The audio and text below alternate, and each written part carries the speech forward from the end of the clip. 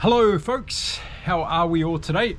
My name's Mark and welcome to my YouTube channel. If you're following along my journey, I'm a 58-year-old Kiwi guy living in Cancun, Mexico. I'm an ultra distance runner and I'm aiming to become a world champion in my age group within the next couple of years. So all I'm doing at the moment is training and working towards that goal. And in this video, I'm going to talk about my training for the last week, which has been week 3 back from injury.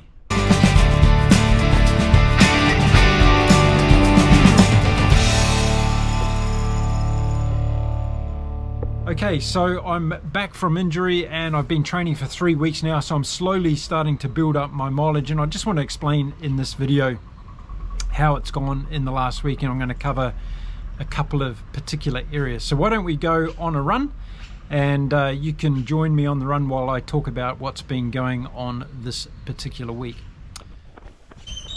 So here we go. I'm off on one of my runs this week, and I thought I would just talk through what I've been doing in my training and give you all an update on that. Now, with my training, what I've been doing is making sure that I only focus on the time on feet. So coming back from an injury, my main concern has been about not getting re-injured, and now that I'm building up to a 50k ultra run that I'm going to do on November the 4th, I'm focused on just making sure that I get through this period of training, this training block, without getting any further injuries.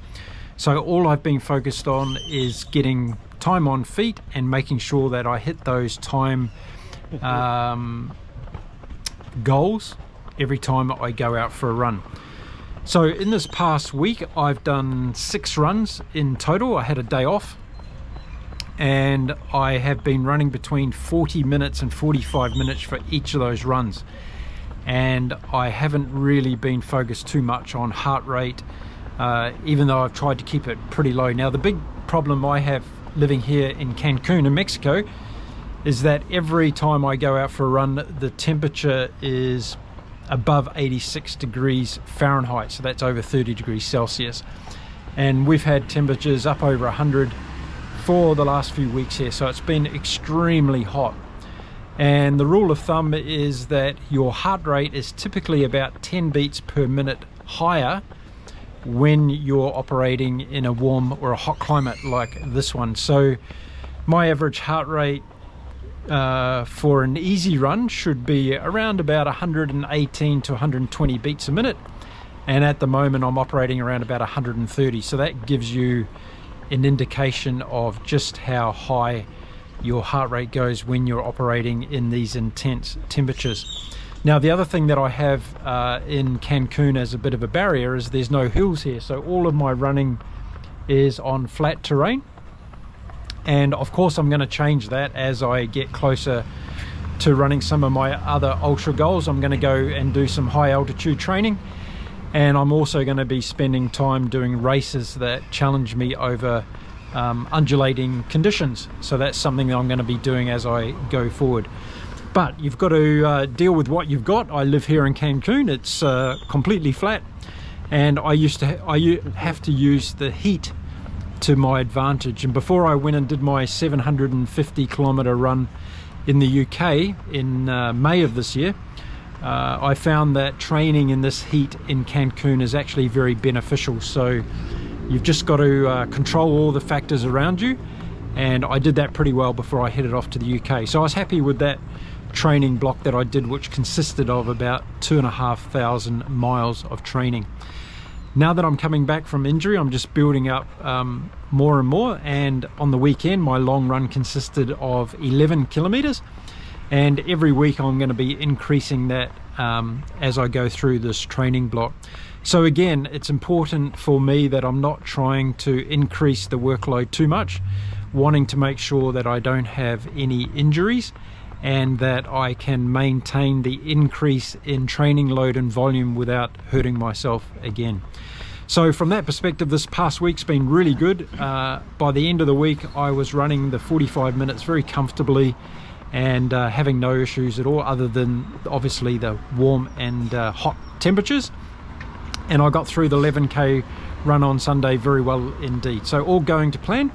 And now I'm into week 4 of the training, and I'll just be increasing those volumes a little bit more for week 4.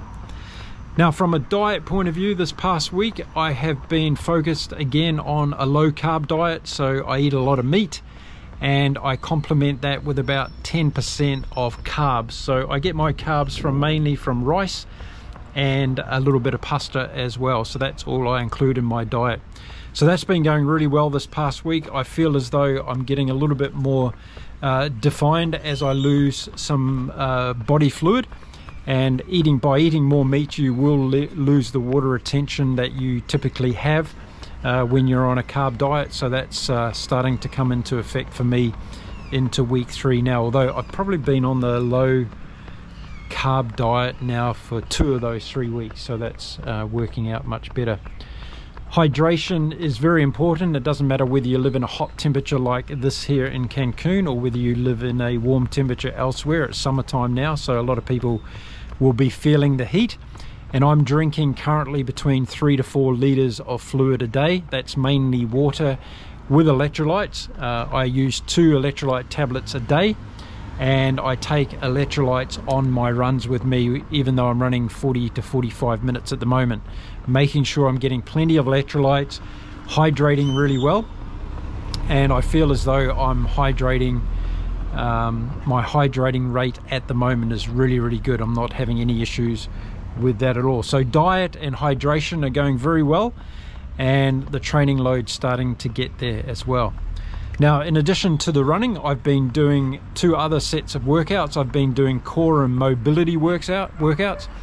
So I'm focusing on flexibility, range of motion, and where I did have problems with my tendons and shin splints, I've been doing exercises to strengthen up my calves and also to strengthen up my tendons. So doing a lot of foot toe raises on stairs. That's a very common one to strengthen up the calf muscles.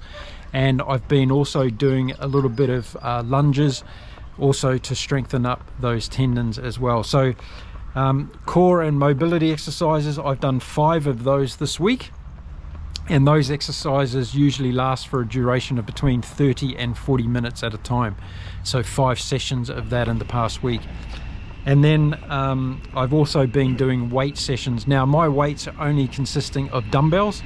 I don't use any other forms of weight at this stage. I do like calisthenics, so I do push-ups and sit-ups and things like that, but my weights is basically a dumbbell workout which lasts for between 20 and 25 minutes doing different reps of dumbbell exercises.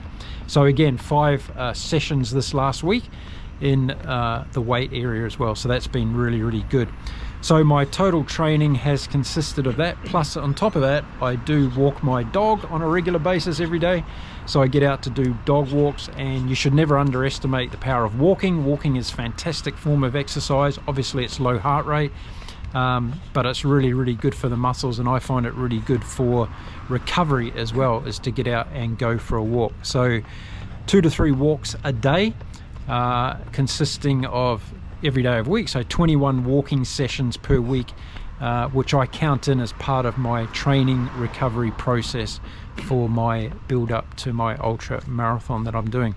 So far it's going really well. The training's spot on. It's exactly where I want it to be after 3 weeks. This week I'm going to do a 5 kilometer time trial just to see where I'm at. I've done no speed work at all, so I don't expect that to be anything outstanding, but I just want to gauge, I want to benchmark on where I am compared to where I was pre-injury, and see how much more work I've still got to do. So I find it helpful every now and again to do a 5k time trial. You get the heart rate really working for, you know, that extended period of time, and it's a really good workout session to see where your speed's at as well, if speed is something that's important to you. If you're doing that kind of training. So I don't do a lot of speed work at all because I'm concerned around injury related to that, so I try and stay away from speed work. But at the moment I'm focused on just getting my miles increased and getting more and more miles in the bank. I found in the past that's what serves me best, so I'm staying to that. Now, I had someone reach out and ask me if I have a coach. I used to have a coach. I don't have any more. I've decided that I want to focus on my own training and program. I've been doing this long enough now that I know my own body really well, and I know what I'm dealing with in terms of the terrain and the conditions that I've got to deal with here in Mexico. I've been living here for about 18 months now, and I've got to understand how my body operates best by different sessions that I do in this particular climate. So I work out my own training program for now, and as I say, it's pretty simple. From a running point of view, I'm just focusing on time on feet is my main criteria at the moment, is to build that up. And as I get into week 7 and 8 of my program, I'll start introducing different types of running programs, running sessions into my workouts each week. So that's how I want to do it, and that's the way that I'm going to go and do it moving forward. So yeah, I like to keep it simple and do my own programs and quantities, all the rest of it. I don't have any issue with motivation and inspiration. I find that something that I really find easy to do, so I don't need someone picking me up and pumping me up all the time. And you know, I don't spend a lot of time at all listening and watching YouTube runners giving their explanations on how to do things. I'm a kind of person that would rather get out there and learn from doing it, and I found that really, really useful as I trained for my 750k run through the UK a few months ago. Learnt a lot from that training program, and as a result of going through that block of training, which consisted for about 8 months, I've been able to take all the things that I learnt from that were extremely positive, which was most of it, and adopt it for this particular training block that I'm doing now. So on November the 4th, I'm going to be doing a 50-kilometer ultra marathon race that I've constructed myself. I'm going to be the only one in the race. It's going to be a race against the clock to see where I am for a 50-kilometer distance in this kind of heat. I'm going to be starting the run at midnight, and I'm hoping to obviously beat the sunrise. That's going to be one of my goals as far as completing that run. Now I'm going to be running that run around a 310 meter track around a park where I live, and I'm going to have to do that 167 times. So I want to do this as well because it's going to be mentally tough. I want to be able to train my mind to stick on the goal and stay focused, and that's going to give me a really good workout in terms of mind management, and just running around a 300-meter circuit for 167 times in the middle of the night. I wanted to do it as well when the body's tired, to understand how my body and my mind's going to perform during a longer 100-mile race that I'm going to be planning soon in the future. So there we go, that's what I'm aiming for, and so far after 3 weeks everything is on track. I'm really happy. The main thing is I'm not injured, and I'm able to keep increasing my time on foot as I go out for each run. So if you've got any questions around what I'm doing, as I say, I don't promote myself at all as a coach. I don't want to be a coach, but if you want to reach out and ask me a couple of things, by all means do that.